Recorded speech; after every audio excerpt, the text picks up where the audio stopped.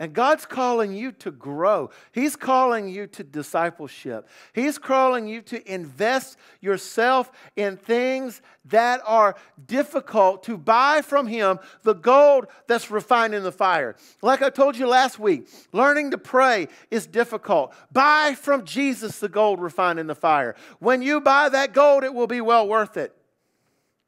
Learn to let go of the sins that hold you in bondage.